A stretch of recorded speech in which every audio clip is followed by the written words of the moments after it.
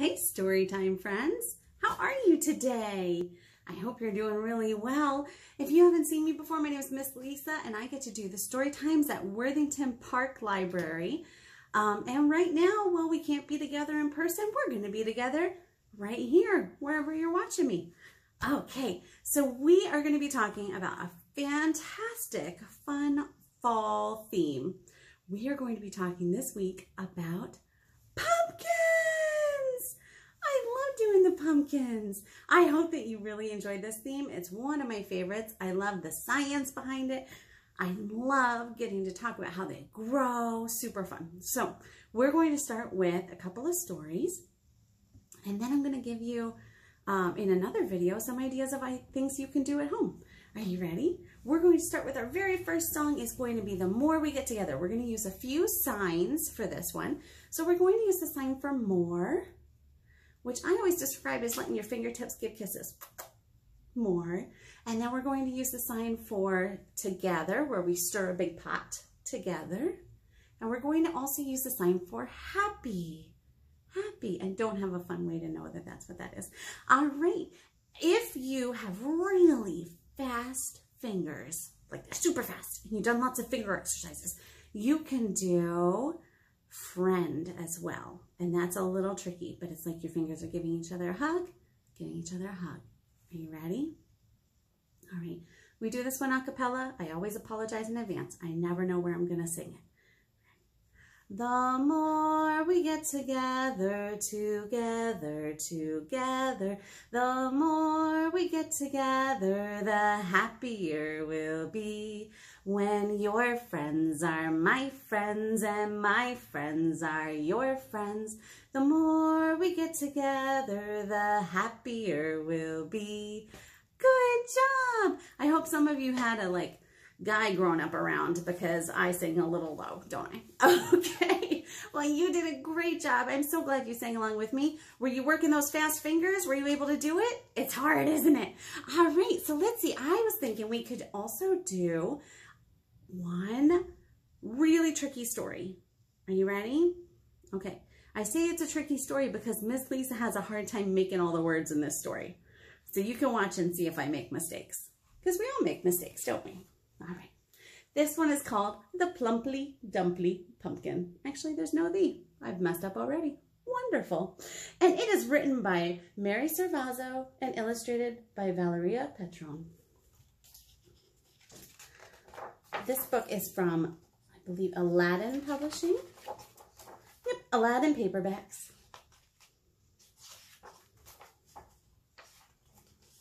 Peter is looking for a pumpkin. A perfect plumply dumply pumpkin. Do you hear some repeating sounds in there? I know. What kind of animal is Peter? Yeah. Not a lumpy bumpy pumpkin. Sometimes I like the lumpy bumpy pumpkins. Not a stumpy grumpy pumpkin, but a sunny sumptuous pumpkin. Finally, on a twining vine, he spies a pumpkin fat and fine. Not too big, though, not at all. Not too short and not too tall. Not some squat, lopsided pumpkin, but a glossy lot of pumpkin. Why does Peter want a pumpkin? Want a showy, glowy pumpkin? Do you have any guesses?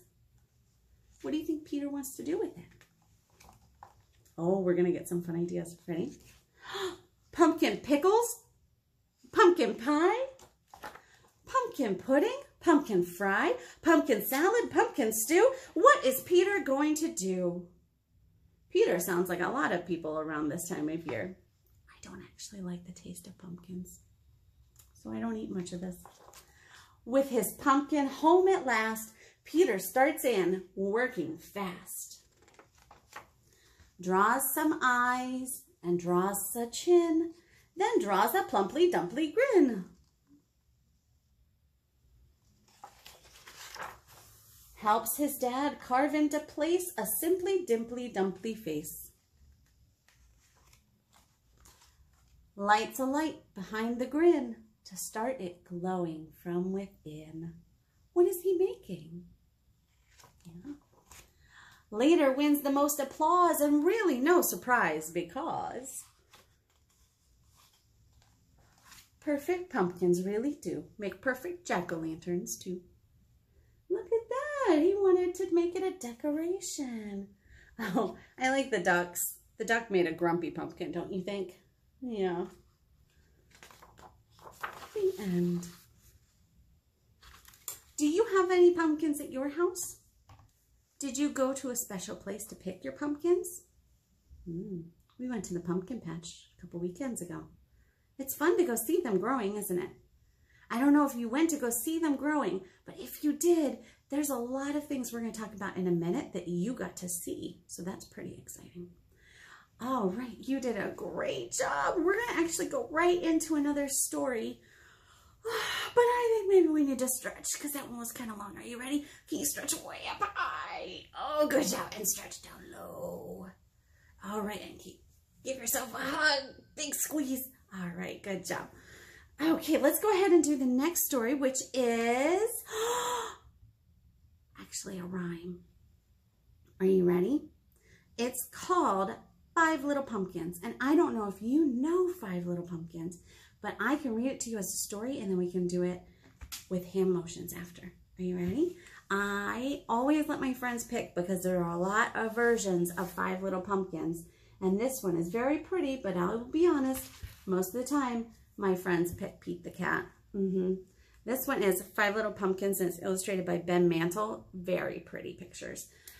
But since this is usually the one that wins, I'll go ahead and read it to you. Are you ready? Pete the Cat, 5 Little Pumpkins by James Dean. I do like this one because the costumes are pretty amazing.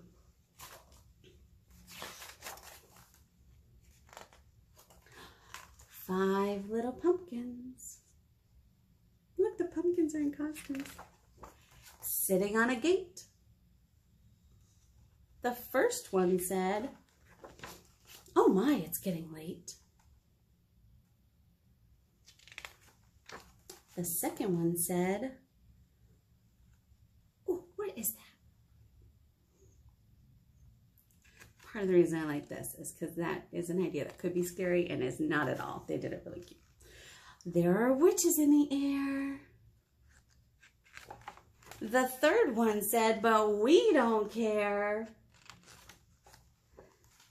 The fourth one said, "Let's run and run and run." Look at them running all around. The fifth one said, "I'm ready for some fun." What do they have next to them? They have trick-or-treat bags. Ooh, went the wind. And out went the lights. Look at how pretty they are all lit up. And the 5 little pumpkins rolled out of sight. How are they rolling out of sight? They're on skateboards. Did you see what Pete the Cat's costume is? Pretty fun, huh? I know. We like playing robot at our house. You did a fantastic job with that story. I hope you liked it. I hope you didn't find it scary because it's a pretty fun little rhyme. And we're going to try it now with some hand motions. Are you ready? So we're going to hold up 5 little pumpkins sitting on a gate. Give them a gate to sit on. The first one said, "Oh my, it's getting late." Point to a clock. Good job. Or a watch. The second one said, "There are witches in the air." The third one said, "But we don't care." The fourth one said, "I'm ready for some fun." The fifth one said, "Let's run and run and run." Ready? Ooh, went the wind and out went the lights. And the 5 little pumpkins rolled out of sight. Good job. If you haven't done that one before, you are welcome to go back to the start and do it all over again. Normally in story time, I do it a couple times so that you can get the hang of it, but here you can just do it yourself. That's great, right? Okay, I wanted to go ahead and sing one of my favorite songs related to counting. We're going to sing One from the Left. So So we got to get our hands ready. We're going to put them behind us. And hopefully I'm going to remember to do the opposite. Are you ready? Okay. One from the left and one from the right. They met in the middle and danced all night. They made up a dance called Whoop-de-Doo. Then they said goodbye and walked away. Those two, good job. Now we put away one and one. What are we going to get out next? Two. Two from the left and two from the right. They met in the middle and danced all night. They made up a dance called Snips Galore, like scissors. Good job. Then they said goodbye and walked away. Those four, let's count 1, 2, 3, 4. Good job. Ready? 3 from the left and 3 from the right. They met in the middle and danced all night. They made up a dance called Finger Mix. It's a hard one. Can you trade? Good job. Then they said goodbye and walked away. All 6. Nice. Now we did 1, 2, 3. What's going to be next? 4 from the left and 4 from the right. They met in the middle and danced all night. They made up a dance called Bend and Straight. Then they said goodbye and walked away. All 8. Let's count those again. Ready? 4, 5, 6, 7, 8. Great job counting on. All right, let's put them back. And we did 1, 2, 3, 4. What's next? 5 from the left and 5 from the right. They met in the middle and danced all night. They made up a dance called Clap and Clap and Clap and Clap again. Then they said goodbye and walked away. All 10. Good job. You did a great job. Did you check and make sure you had all 10 at the end? Let's see. 1, 2, 3, 4, 5. My pinky never likes to stay down. 6, 7, 8, 9, 10. Great. All right, we're going to do one more little story. Actually, it's kind of a big story. It takes a little bit.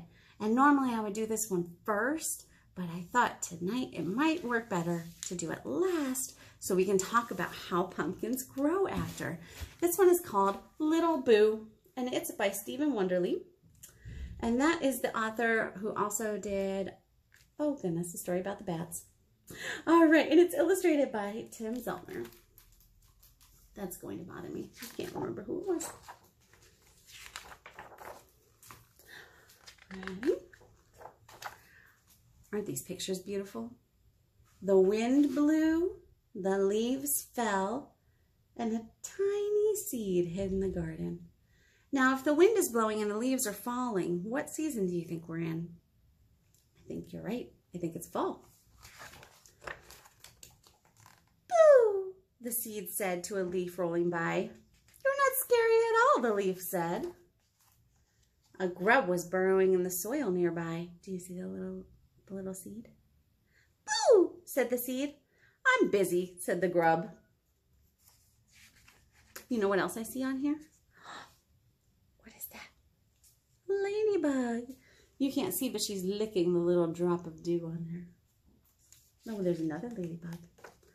This is a fun one to read when you can look at the pictures close. The seaside. That means it began to get cold. A snowflake fell close to the seed, and then another, and another, and another. Boo! Boo! Boo! The seed said. There's more of us than you, the snowflakes whispered back. Why would we be scared of you? Poor seed. It's not time for scaring, the wind said. Not yet. Be patient. You'll be scary soon enough. I want to be scary now, the seed said, trying to make himself big. Just wait, the wind whispered, carefully blowing over the soil to keep him from the cold. Now, I don't really like to be scary. I don't like to be scared. But I do know what it's like to wish that you were bigger so you could do what you wanted to do. Have you ever had that feeling? Maybe you wish to be bigger so you could go play outside by yourself. Or you wish to be bigger so you could ride a bigger bike. Or so you could drive a car if you want to be way bigger. Yeah, it's hard when we have to wait. Being patient is very challenging. The seed sighed one last time and finally fell asleep. Boo, he said in his dream. Oh, did you see how the wind tucked him in? Where is he? He's underground. Yeah. It was a very long sleep, and when the seed awoke, the air was warm above him. He reached for it, and reached until he could feel it. Ah, the seed said, time to get back to scaring. What did he reach for it with? The seed grew a little sprout. Yeah. What do you see next to him? Worms. We love wormies in our gardens. They do so many good things for gardens. Oh, what season do you think it is? We went into winter with the snow. I forgot to talk about it. I'm so sorry. And now, if it's getting warmer and the snow is melting, what do you think it is? Spring. The seed was growing into a tender little sprout. Boo, said the little sprout to an old boot, but the boot didn't say anything back. Boo, he said to a shovel, but the shovel was silent. Boo, said the little sprout to a watering can, but the watering can didn't say a word either. So the young little sprout decided to keep growing. The wind came by for a visit. Boo, said the sprout, who was now a little plant. He was proud of how big he had gotten. Do you see how big he's gotten? Not today, said the wind, but soon, soon. The little plant kept growing and sometimes tried to scare the bucket and the bees and the grasshopper. Boo, boo, boo, he said, but none of them were even the least little bit afraid. Do you see what he's growing into? Do you know what that is called? Oh, pumpkin sprouts turn into pumpkin vines. So the plant that began as a seed grew and grew and grew. Soon, little orange flowers appeared. Sometimes they're yellow too. Yeah. Flowers aren't very scary, he thought, but then the flowers fell away and a little green fruit began to grow. They grew fast. Can I boo now? The plant asked the wind. Not quite yet, the wind said. One round green fruit grew much bigger than the others, and then it turned, what color? Orange! What is it? A pumpkin!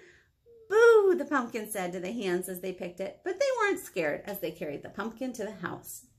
The wind shut the door behind them. I'll be right here, the wind said. Darkness crept in above the trees. There was no moon. A single candlelight appeared in the night. Can you see what it is? What do you think? Boo, said the pumpkin, who was now a jack-o'-lantern. Yow, said the cat. Good scaring, said the wind. Do it again. Boo, said the jack-o'-lantern. Ah, screamed the goblins. That's just friends dressed up, isn't it? Whee, said the wind, whirling around the bare trees and stirring up the leaves. What wonderful scaring! Thank you, said the jack-o'-lantern, who used to be only a seed. Boo! Boo! Boo! And the light from the jack-o'-lantern's grin flew over the trees and spread out across the night. Very nice job. I hope that you enjoyed that one.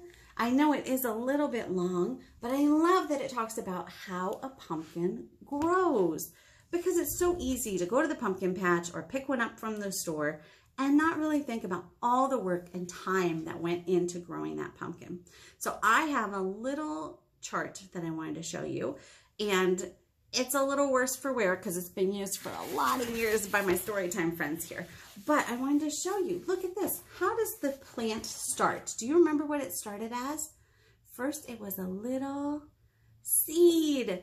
And it was a little seed that got planted in the ground in our story by the wind, but in reality, usually by people. and then it grew into a little sprout. What you can't see happening on top is that that little seed grows roots down into the ground, and the little tiny plant grows up out of the ground.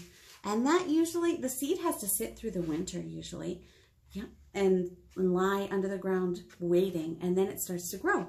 And then after the tiny plant grows, the sprout, then it grows into a vine, and the vine grows bigger and bigger and bigger. We have grown lots of pumpkins in our house. This year, the pumpkin plant took over the whole space between our house and our neighbor's house. And we've had lots of years where it took over our deck, but they are really beautiful flowers. So it's fun because the next thing that grows on the vine is flowers. And then those flowers turn into a tiny little green pumpkin. The flowers fall off and the little green fruit begins to form. And then the pumpkin will grow bigger and bigger. And sometimes it turns yellow and then orange. And then when it's ready to go, you can, in this book, they turn it into a pumpkin pie in this story. But guess what is inside of that pumpkin?